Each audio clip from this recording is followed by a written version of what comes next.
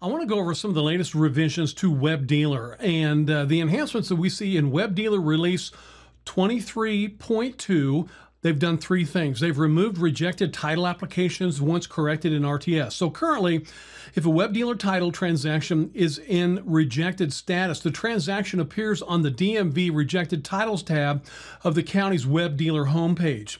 The transactions currently remain on this tab even after they have been corrected. So with this brand new release, rejected title applications are removed from the DMV Rejected Titles tab of the county's webDEALER homepage when the rejection has been corrected in RTS.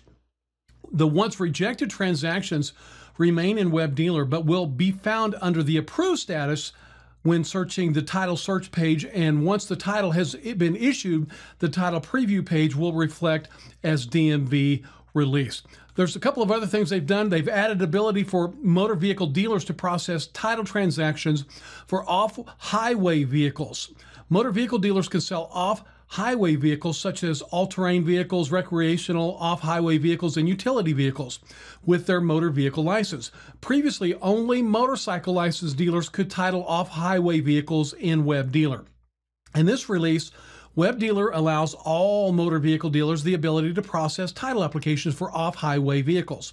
To process the title application for off-highway vehicles and motor vehicles, first of all, the odometer reading checkbox on the seller disclosure page will default to exempt, as you see on the bottom of the screen there. The off-highway use checkbox will be selected and grayed out by default.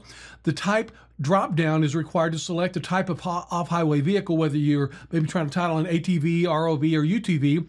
If the off-highway vehicle has an existing Texas record, the type selection will be defaulted to what is reflected on the Texas record, but that can be edited.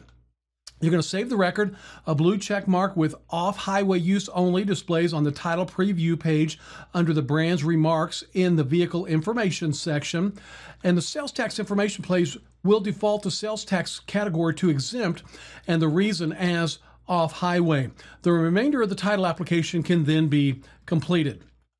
Another change has added weight fields to the buyer tag process. So the vehicle weight fields were added to the buyer tag issuance process in eTag for dealers.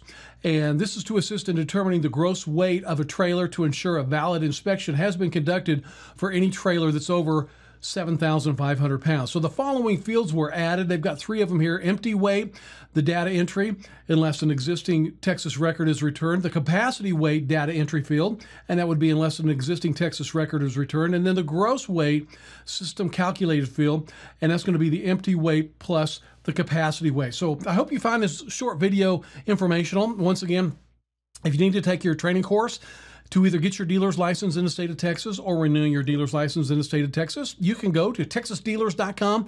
Once again, that is TexasDealers.com, and click on that blue Enroll Now button.